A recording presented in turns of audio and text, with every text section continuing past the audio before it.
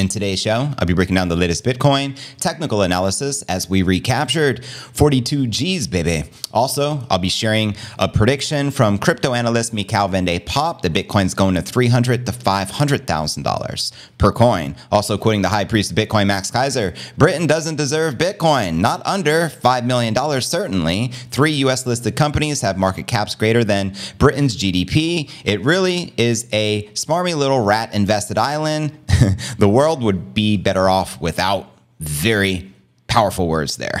Tesla missed out on 300 million profit after Bitcoin sales. I'll also be sharing this as they release their records, of course. And also 867 million erased as Grayscale's GBTC experiences record 20,800 Bitcoin reduction in 24 hours. We're also going to be discussing Bitcoin ETFs are wrapped in thin layer of indirect regulations, according to the CFTC chair. Also, the latest with Craig Wright offers settlement in the disputed Bitcoin creator case. I'll also be sharing some insider insights from Max Keiser with Craig Wright and this other guy being Lee Harvey Oswald. A patsy. That's right. We'll also be discussing BlackRock's IBIT Bitcoin ETF crosses $2 billion in market cap. Pretty serious. Also, Peter Schiff, the notorious Bitcoin troll, says Bitcoin can hit $10 million per coin if this happens. I'll be breaking down this scenario for you. We'll also be taking a look at the overall crypto market. All this, plus so much more, in today's show.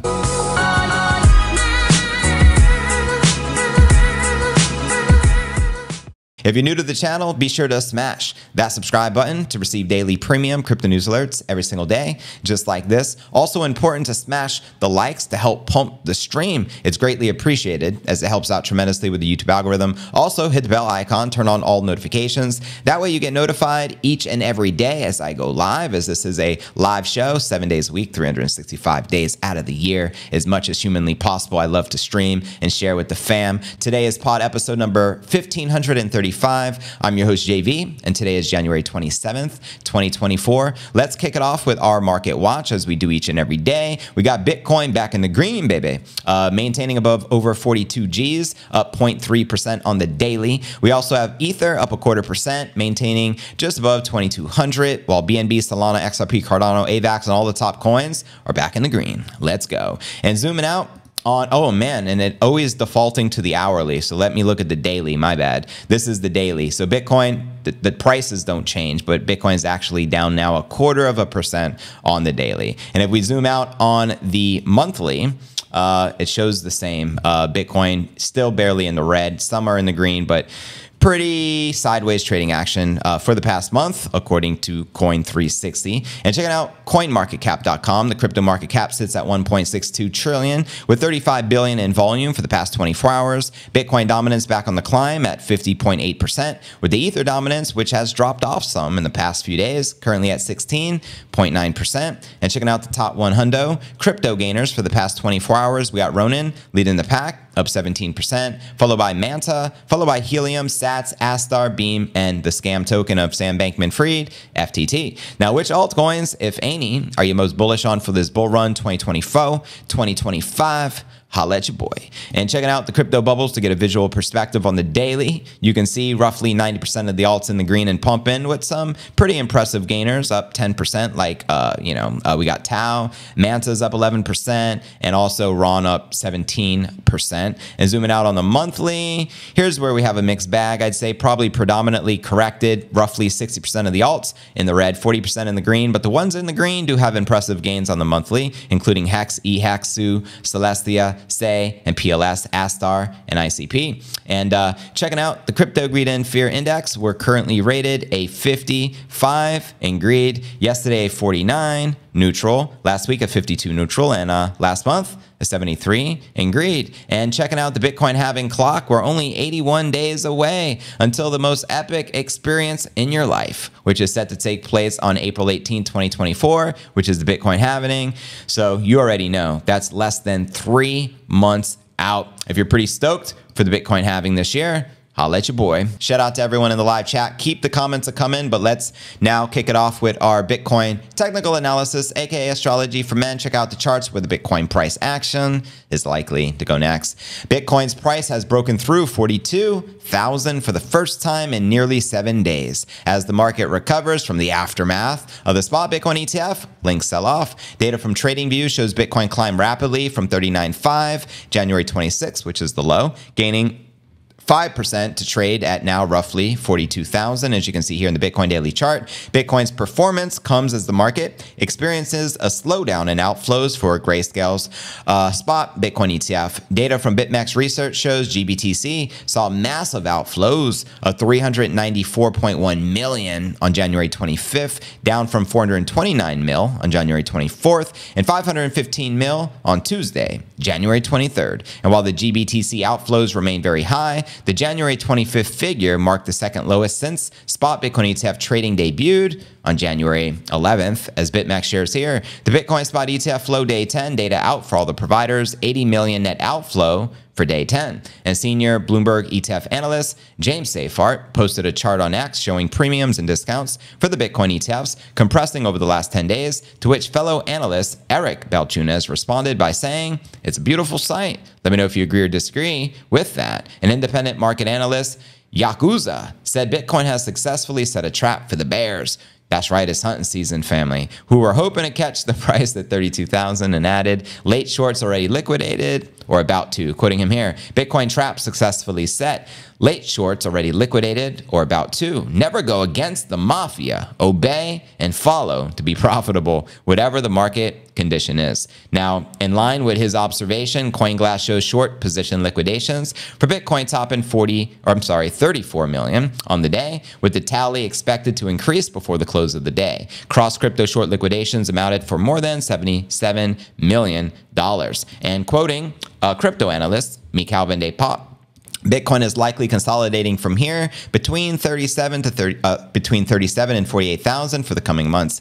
In this period, the altcoins will have their time. The real impact on the ETF is going to come in the next few years, resulting into a price of Bitcoin going to $300,000 to $500,000 per coin, as he outlines here in this chart. So let me know if you feel over the next few months we're going to be ranging between 37 to 48,000 before eventually having a massive breakout to that $300,000 to $500,000 per coin price action. Holla at your boy, and shout out to Mikhail Van de Poppe. And quoting the high priest Bitcoin off the back of this news, the Bank of England says no final decision has been made on Britcoin. And Max responded, Britain doesn't deserve Bitcoin. Not under 5 million per coin, certainly. 3 US listed companies have market caps greater than Britain's GDP. It really is a smarmy little rat-infested island the world would be better off without. Very bold words coming from the high priest. Anyways, family, let's dive into our next story of the day and discuss Tesla. They revealed their balance sheet, and here's an interesting fact. Tesla missed out on $300 million worth of profit after their Bitcoin sales. That's right. Tesla's refusal to hodl Bitcoin resulted in a missed opportunity worth over 300 mil. Tesla's initial foray into Bitcoin began February 2021 with a groundbreaking $1.5 billion investment. At the time, Bitcoin was roughly 36 Gs. And since the first reported Bitcoin balance on February 8th of 2021, Tesla's stock price is now down roughly 40% against Bitcoin. Specifically, Tesla versus Bitcoin, negative 40%, Bitcoin versus USD, up 7%, and Tesla versus USD down 35%. So, and here's a chart to reflect all of that. However, in a surprising turn, Tesla sold about 10% of its holdings in March of 2021. Then in the second quarter of 2022, Tesla sold approximately 75% of its Bitcoin reserves. That's a pretty major dump off. And as Tesla CEOs, Elon noted, these sales intended to demonstrate Bitcoin's liquidity and to bolster Tesla's balance sheet during uncertain financial periods. And had Tesla retained its entire Bitcoin investment, the company would have a hypothetical profit of over $300 million, considering the current Bitcoin value of approximately $41,500.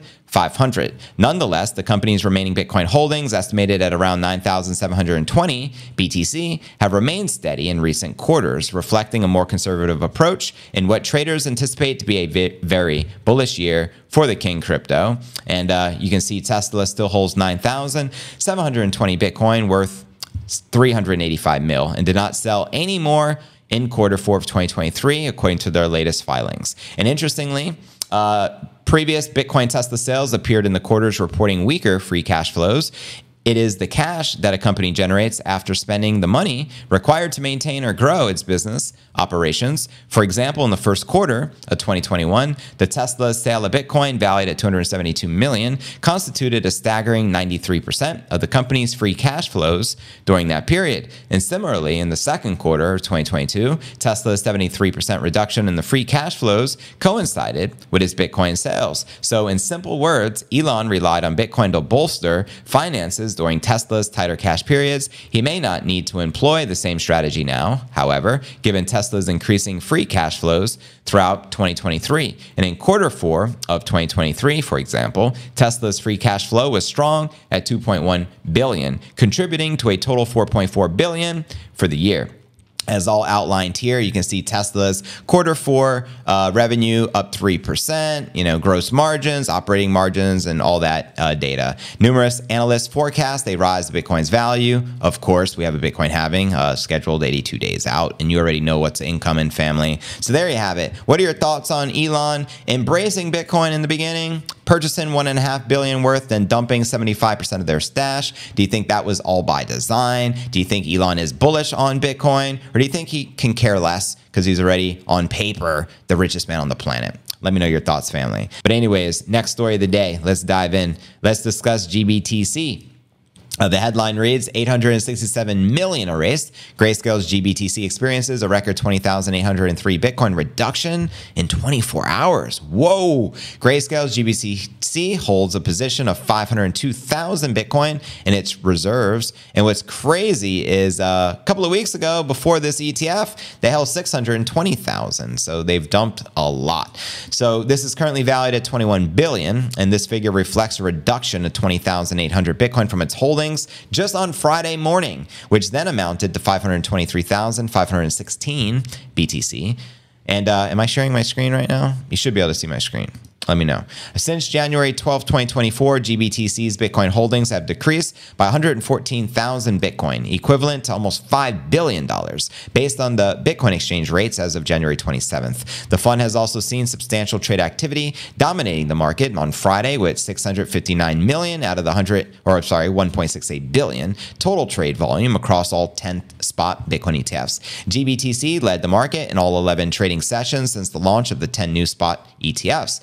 Its highest trading volume was recorded January 11th, reaching $2.29 billion, while its lowest was on January 25th with a volume of 501 million. To date, these 10 ETFs have accumulated a total trading volume of 25 billion, with GBTC's transactions contributing 16 billion, accounting for 63% of the total since January 11th of this year. So despite competition from new entrants like BlackRock and Fidelity, Grayscale's Trust remains the largest Bitcoin holding fund. The Canadian Purpose ETF, BTCC, holds 33,000 BTC as of January 27th, and the ETC Group Physical Bitcoin Fund, traded on Germany's Frankfurt, holds 24,856 BTC as of January 25th. So even with the presence of these international ETFs and smaller US counterparts like IBIT and FBTC, Grayscale's Trust still surpasses all of them in size. Now, the mass accumulation of Bitcoin continues in the ETF market. You got BlackRock and Fidelity leading the pack, and of course, we've had GBTC product as the largest holder of Bitcoin even before the ETFs were launched. So those are pretty much the three biggest out there. And it's shocking how much Bitcoin they have already amassed through the ETFs. And they're just getting started. They just launched a few weeks ago. So it's about to get real, if you know what I mean. Let's now discuss the ETFs regarding to the CFTC chairman. That's right. Here we go. The chairman of the Commodity Futures Trading Commission, known as the CFTC, Rostin Bednem, believes there is a risk to the recent approval of the spot Bitcoin ETFs, which will be misinterpreted as firm regulations in place for Bitcoin and other cryptos in general. In a keynote speech, January 26 yesterday, he clarified there is a potential for retail and institutional investors to misunderstand the legal ruling for the spot Bitcoin ETFs following the United States SEC decision to approve the 11 apps January 10th. And while the approval now allows investors to expose themselves to Bitcoin without directly holding the asset itself, supervised by the SEC, regulated stock exchange, he argued there is no regulatory oversight for the cash market of digital assets, such as a crypto exchange. Quoting him here, there remains nothing firmly in place to address the opaque and inconsistent practices in the cash markets for digital assets. Furthermore, he explained that this has repercussions for the transparency of Bitcoin ETFs since asset management firms acquire the underlying asset for the ETF from the cash market. He raised concerns regarding trade settlement, conflicts of interest, data reporting, cybersecurity, customer protection, transparency, and general market integrity. Quoting him again, the ETPs, which are exchange-traded products, have taken a speculative and volatile asset, wrapped it in a thin layer of indirect regulation, and packaged it as a shiny new product. And the enforcement of crypto regulations has been a prominent topic of discussion within the U.S. government recently, prompted by the demand from the crypto industry. In September 2023, as reported, the CFTC Commissioner Caroline Pham advocated for a limited pilot program to address crypto regulation and warned that the U.S. may soon need to play catch up to the crypto-friendly jurisdictions. She suggested that the program would be similar to regulatory sandboxes previously introduced at the state level. However, many in the crypto industry anticipate that there could be increased regulatory clarity following the U.S. presidential election in November. And my question for you guys, who do you think will win that presidential election this year? And in a recent survey on January 2nd by the Crypto Council for Innovation indicated that the most crypto-focused individuals stated that a candidate's position on digital assets would be somewhat, very, or extremely important to their vote. What are your thoughts? Would you vote for someone against Bitcoin? Do you not vote? Or would you only vote for someone pro-Bitcoin? I'd love to know your sentiment on that. But let's dive into our next story of the day and discuss the latest with fake Toshi and ultimately Craig Wright. Here's the latest update. The headline reads, Craig Wright offers settlement in disputed Bitcoin creator case. And a few days ago, we focused heavily on fake Toshi, and I shared some insights.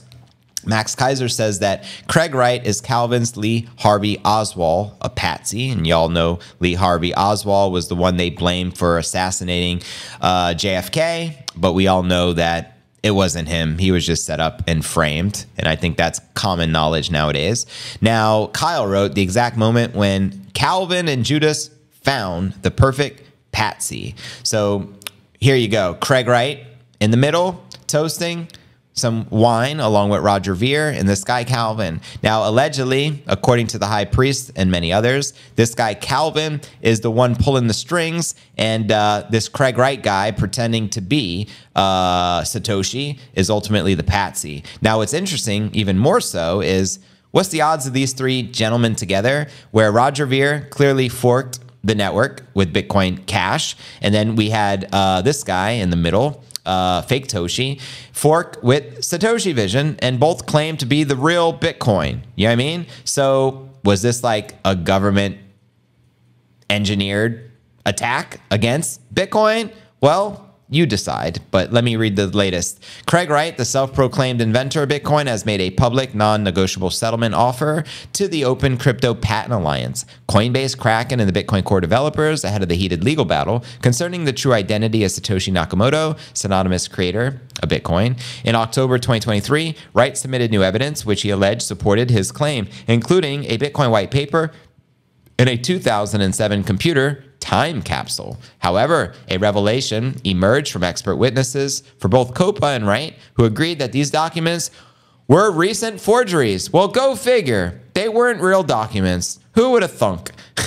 Now, both parties' forensic experts concluded the Bitcoin white paper, purportedly written in latex, was actually produced in open office and could have not been created before 2009. And similarly, the time capsule file, claimed to be from 2007, showed evidence of editing in September of 2023, busted, undermining Wright's assertions. And additionally, a deleted file suggests the use of ChatGBT in fabricating part of the evidence.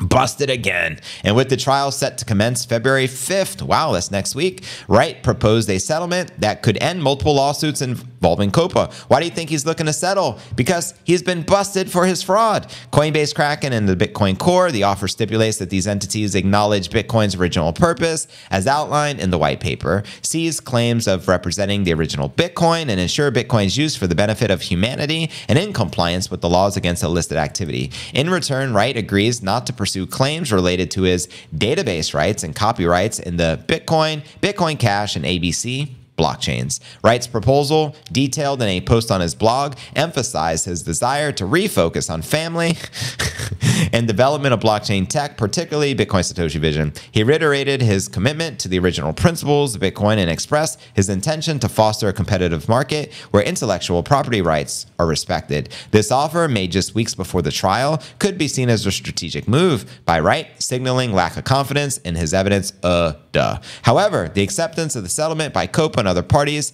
seems unlikely. Quoting Copa here, hard pass on that settlement. Just like Craig Wright forges documents and doesn't quite tell the truth, his description of the settlement offer isn't quite accurate either. It comes with loopholes and would allow him to sue people all over again. So there you have it, my crypto fam. What are your thoughts on this fake Toshi and all of that's happening? Do you feel that this was all an orchestrated attack against Bitcoin? Now, another interesting fact I broke down in great detail a few days ago, this guy Calvin on the left, he actually got busted for fraud and got charged with some serious charges by the US government for doing something with an illegal gambling operation, like an illegal gambling website. And then all of the charges mysteriously got dropped.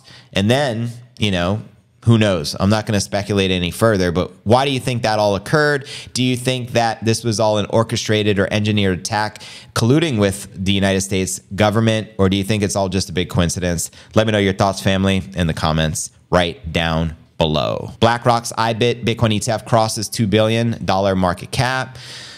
James Safart says, yes, the Bitcoin price has pushed IBIT's assets beyond 2 billion. This plus likely new flows today should mean it will be above 2 billion at close. And lo and behold, we did surpass $2 billion. But anyways, family, now for our feature story of the day. Peter Schiff, the notorious Bitcoin critic, aka Bitcoin troll, says there is a scenario he believes where Bitcoin can hit $10 million per Bitcoin. So let me break this down for you, family. Here's the headlines. Peter Schiff says Bitcoin could hit 10 million if this happens. It was also here. Could Bitcoin ever skyrocket to 10 million? Possible, but there is a condition, and I'm going to share with you the thread from Peter Schiff himself, but I think we're going to start right here. Economist and longtime Bitcoin critic Peter Schiff has felt vindicated over the past week as his warning that the Bitcoin price would fall victim to selling the news event after the recent launch of the first Bitcoin ETFs on the US market has come to fruition, with Bitcoin seeing a pullback of 21% at its lowest point. But guess what? We've recovered and already bounced back pretty strong from that level, currently above 42. But anyways, the Bitcoin experts who ridiculed me and anyone else who claimed the new Bitcoin ETFs would be a buy the rumor, sell the news event are now dismissing the significance of the decline, claiming it's just a classic buy the rumor, sell the news event that was to be expected, which is what he tweeted. So let's actually go to this tweet. No matter how low the price of Bitcoin falls, Peter Schiff says, its proponents will always be able to claim it outperformed gold. Duh, because it has. For example, even if Bitcoin falls to $100 in 2031 and gold rises to 10,000, they will claim that Bitcoin is up 100x in the past 20 years, while gold is only up 5x. Sorry, Peter, but it is what it is. What if Bitcoin goes to 10 million by 2031? Someone asked him. And here's where Peter chimed in. If the US dollar goes the way of the German, is that the paper mark? Then I suppose that is possible. So he's ultimately saying if there is a US dollar crash, he can see that becoming a possibility. So despite the launch of the ETFs and potential inflows that could follow, Schiff maintains his position that Bitcoin will ultimately go to zero. Here's my prediction, and I've heard sailors say the same thing. Bitcoin is more likely to go to $1 million per coin than go to zero. And I'll double up on that. Bitcoin is more likely to go to $100 million per coin. No, that's actually 100x, not a double up. But I believe Bitcoin is more likely to go to $100 million per coin, as Saylor has predicted himself, then go to zero. What do you guys think? So quoting him again, the new Bitcoin ETFs aren't creating additional demand, but merely shifting the demand, he said. Investors who might have bought the actual Bitcoin-related equities like MSTR, MicroStrategy, or GBTC are simply buying the new ETFs instead. Rearranging the deck chairs won't stop the ship from sinking. Here is how Bitcoin works. We create something with no value, then artificially limit its supply. Then we all pretend it has value and buy it. Other people see the price going up and they buy it too. Then we all hodl and hoping everyone keeps pretending it has value. No matter how low the price goes, again, this is the quote, of Bitcoin falling, its proponents will always be able to claim it outperformed gold. For example, if Bitcoin falls to $100 in 2031 and gold rises to 10,000, they'll claim Bitcoin's up 100x in the past 20 years while gold is only up 5x. Now, as I mentioned, that user did respond, in which Peter Schiff gave us a scenario. So regarding that German paper mark national currency, Schiff was referring to the hyperinflation which occurred in Germany between 1921 and 1923. And the German paper mark national currency plunged at the unprecedented rate, at one point reaching an exchange rate of, man, is that 4 billion? 4,200 million to 1 with the US dollar. And while Schiff might have been responding in jest, hyperinflation does indeed remain a risk, as the US debt, along with the debt of many nations around the world, is starting to increase exponentially. Data provided by UseTheClock.org shows the U.S. national debt currently stands at 34 trillion. Good Lord. An increase of more than 1 trillion since the end of Q3 of last year. And in January alone, the debt expanded from 33 trillion to 34.1 trillion, an increase of 122 billion in 26 days. This is crazy. Now check out this chart. Has anyone else noticed from the Q4 GDP report,